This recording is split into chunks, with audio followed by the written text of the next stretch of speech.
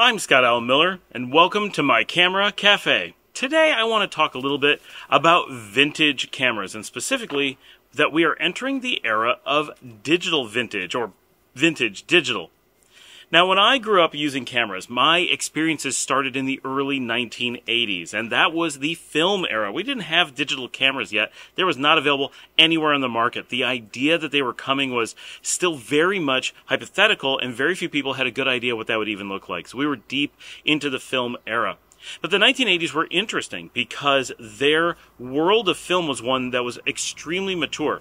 Our cameras themselves had not made major changes since, say, the 1950s or the 1960s. Lenses had the same technology going back even farther, the 1930s or 1940s.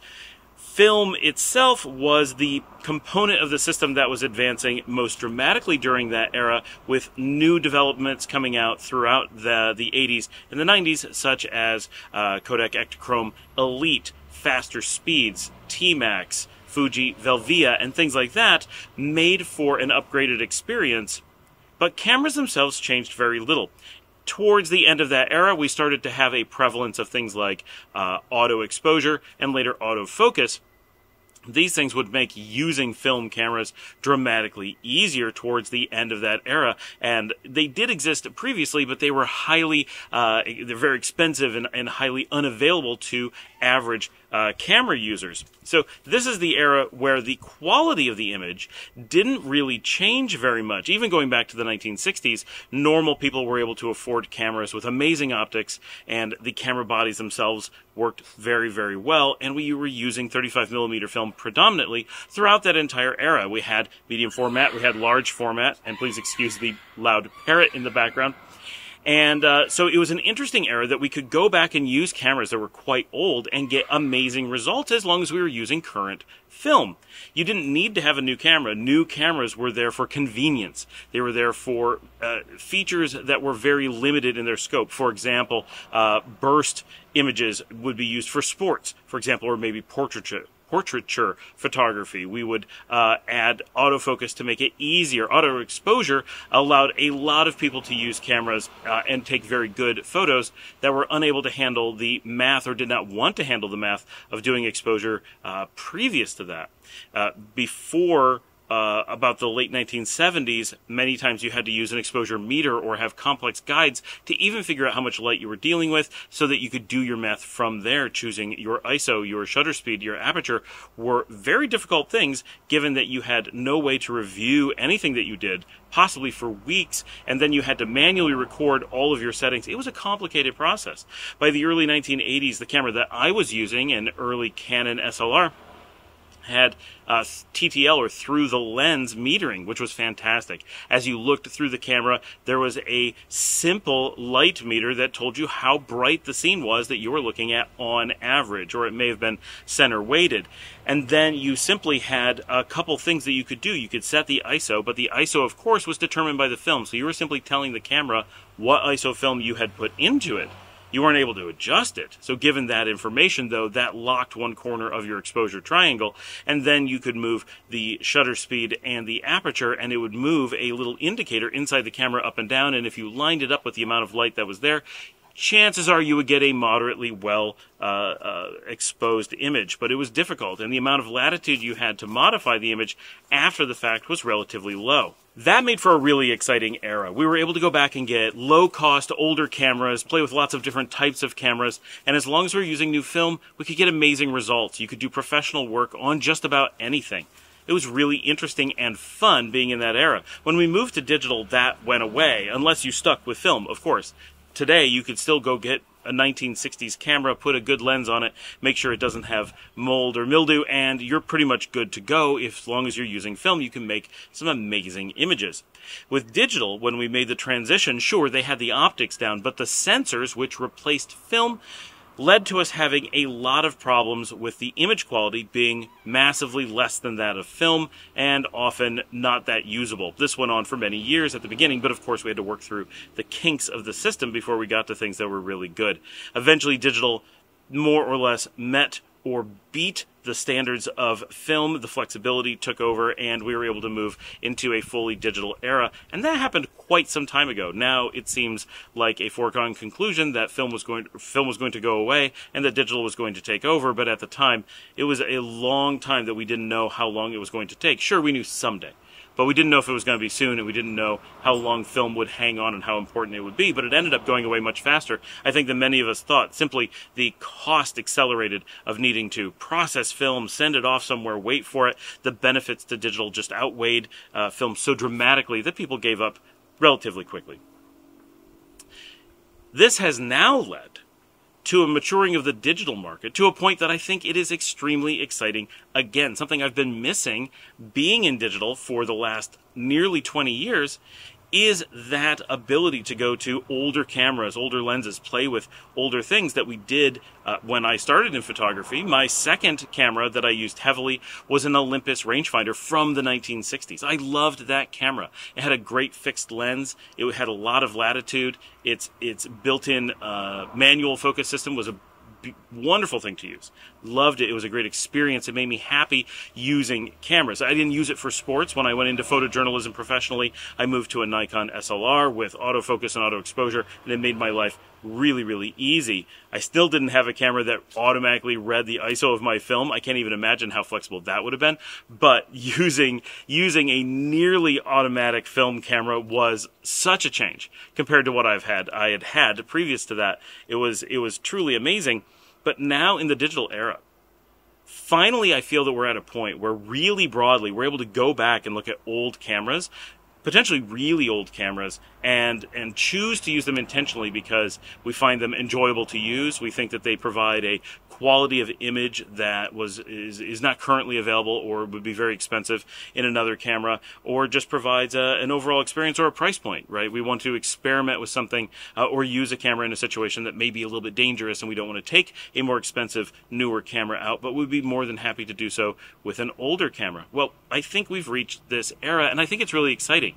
And we can think of it as the vintage digital era, or we can think of it as the used is accessible era. Suddenly sites like MPB and KEH, both of which I've used and neither of which sponsors me in any way, are available, along with countless other places, eBay and so forth, where you can go buy and sell used camera equipment and cameras and lenses and everything, and you can get really high quality stuff at reasonable prices. And rapidly we're seeing this become a thing that people are doing all the time. And of course, in the 1980s, if that would have been available to us in the 1970s, 1960s, people would have done that. People would have sold cameras as they moved up. They would have bought cameras to test things out, whatever, because they were so good for so long. Now, finally, we're finding that cameras that are quite old, more than a decade old, can sometimes give us results that are so good we could use them even professionally, let alone as simply fun and entertaining cameras. We also got a boost for this, and this is important, that we have this era of social media where places like Instagram, for example, are often the primary place that people are acquiring our images to look at them, and that on phones is often the primary platform on which they are looking at them. Previous to this, we were often looking at images from places like Flickr, and we were looking at them on big screens or printing them out. And in that era, where we were taking it a little bit more seriously, the majority of the time, having a high pixel count and the ability to print those images at very high resolution was really important. But now, because we're often looking at a very small screen, we're often able to work at a much lower resolution and have it look absolutely fantastic. And this has made older cameras, those that may only have 12 megapixels or fewer, absolutely viable. And this is pointed out very easily by the fact that the iPhone 13, which is still an incredible pocketable camera today, only has 12 megapixels at its maximum setting. Only 12. That's a number we had in traditional digital cameras more than a decade ago, a lot more than a decade ago, which brings me to my example piece that I'm holding. This is a Nikon D90. This is one of the early DX or APS-C sensor cameras from Nikon, fully digital SLR.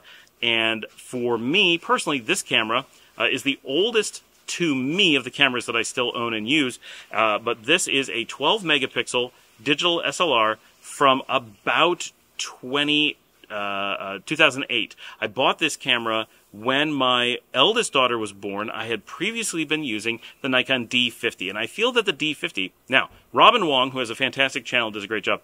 He has recently acquired his first Nikon D50, like in the last few weeks.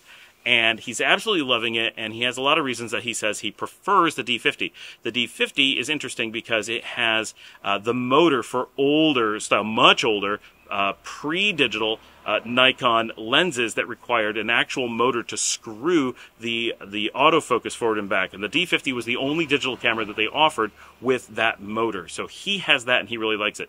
That was my first digital camera. My father has that camera now. It has not disappeared. But I found it very bulky, and its 6-megapixel sensor and early sensor technology left a lot to be desired. As I started putting things online on my computer, I very quickly was like, oh, you can't really crop with it. You're really stuck to get the resolution that's quite usable. You don't have much latitude. So when my daughter was born, and I should point out, the images that I got from the D50 were fantastic. They just had this limitation. Overall, I was very happy with it, and that's why I stayed with the Nikon system. I had been a Nikon professional previously in the film era, but moving to sensor and processors, there is a big opportunity for change. The companies who were good or that you liked in one era are not necessarily going to be anything alike in the later era because the sensors of the film era were Kodak and Fujifilm. They were not Nikon and Canon. Today, it is Nikon and Canon who provide the sensors and the processing, and so all of your color science, all of those types of things, those really important aspects of your image are being provided by the companies who previously provided the shutter and the mount. So it's very different in that aspect. So it's not necessarily a given that I would stick with Nikon, but the D50 experience was so fantastic that I moved up to the D90, which moved me from 6 megapixels to 12. And for me, this camera is essentially future-proof. It is still the same image quality as that iPhone 13, which is my current phone. Sure, the 14 is now out, and it has a higher resolution, kind of, but even that's sort of a gray area. We know that it'll be higher resolution quite soon with the 15 and the 16, but the point being, this is still at a point where it's a high enough megapixels that you can use it professionally. Maybe you're not going to make giant posters for Times Square, but you can do almost anything, and it is way more than you need for social media. You can use a camera like this that's 15 years old, and you can still crop and use professionally. So that's an interesting thing, that if you are looking at getting into photography, and maybe if you're not doing active, professional sports, but you want to get into many different types of things, a camera like this, which is available for under $100, may do a perfectly good job for you and give you a chance to become a professional, move into it, and then make decisions about a more expensive camera later. Or if you're a professional or just a hobbyist who really enjoys working with different cameras, you can go and get an older camera like this for next to nothing and explore a different camera family, a different family of lenses, maybe just a different camera body, or whatever. And this is going to lead me to an upcoming topic that we're going to have in the near future. The light has completely changed. Our color balance on this is going to be brutal. But I have a new camera, not this one. This is my antique that I have from the antique era, but I recently went back and got another camera from the same era as this one that I'm really excited to share with you guys in an upcoming episode, so be looking forward to that. I'm having a lot of fun playing with it, but I'm trying to make a lot of comparison images, so I have those ready for you when we do that episode. But for the first time, for me personally, and I think for a lot of people, and I see this I watch a lot of YouTube channels about cameras, in case that wasn't incredibly obvious, and in doing so, I noticed that there's a great number of people on the shows that I like to watch who are going back and getting older cameras, whether it's just a 2 or 3-year-old camera or a 20-year-old camera, and suddenly doing really fun things with them. Robin Wong being a great example. He went back to a camera that's nearly 20 years old and is loving the experience of using it. Of course, when you get to a certain age, you run into, like, they may not use modern SD cards, they may not have batteries that are available. So be aware, there are potentially challenges, but you get to a certain point, like the D90, and there's no technology in this that you can't keep using today. So you're not limited yet by how old it is. It may need a new battery, but those batteries are available. It may need a new SD card. Those SD cards are available, that kind of stuff. So it's exciting to be in the era where finally we can go back and say there are these great cameras that maybe I didn't know about at the time. Maybe I wasn't into photography yet at the time. Maybe it just wasn't the camera family or model that I had chosen, but now they're very affordable, and I can go back and experiment with those cameras, and maybe I can get results that I'm not able to get with other cameras that I have, or perhaps I just want to be inspired. And that's a really big deal in photography. People downplay that all the time, or simply miss it. But it's one of the most important things in choosing cameras, is being able to go back and say, this camera, this makes me want to pick up my camera and go take pictures. It's one of the reasons that I keep DSLRs. Now, I don't use this one on a regular basis. This one is mostly collecting dust. It is 14 years old for me, 15-year-old model. My daughter uses it sometimes.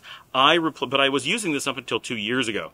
At that point, those who watch my channel know that I replaced it in its lineup, in the place in my personal ecosystem, with the later Nikon D3500, which is a 24 megapixel, but still SLR, but it's much smaller and lighter, has quite a few new features, a bit easier to use, and does turn out nicer images, but only barely. But it turns them out much more faster and more conveniently.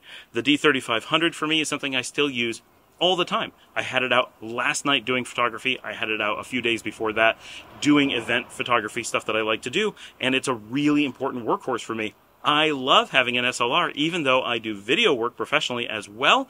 I like having the DSLR experience from Nikon. For me, I've been on Nikon for so long.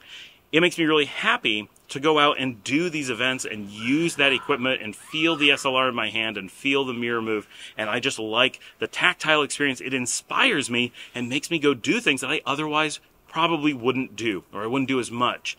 And so that's important, and people downplay that or miss it, and I think it's incredibly important, probably more important than the image quality, because let's face it, over the last 15 years, there have been very few cameras that aren't going to turn out results so good that you can use them. Some are certainly better than others, some really stand out, some have amazing colors, but you can also go into, Lightroom and make adjustments that will make up for many of the shortcomings in some cameras. And that also leads to older cameras like this one. I can choose to shoot in RAW on this, and with the updated Nikon software, I can get newer JPEGs, I can get newer adjustments, I can do a little bit more, just a little bit, with those RAW files and turn them into more modern JPEGs than I could in camera from this. Also, some of these older cameras, not this one, have significantly updated firmware, so you may be getting some of those features, probably slower, probably later, but some of those old cameras are being updated quite a bit,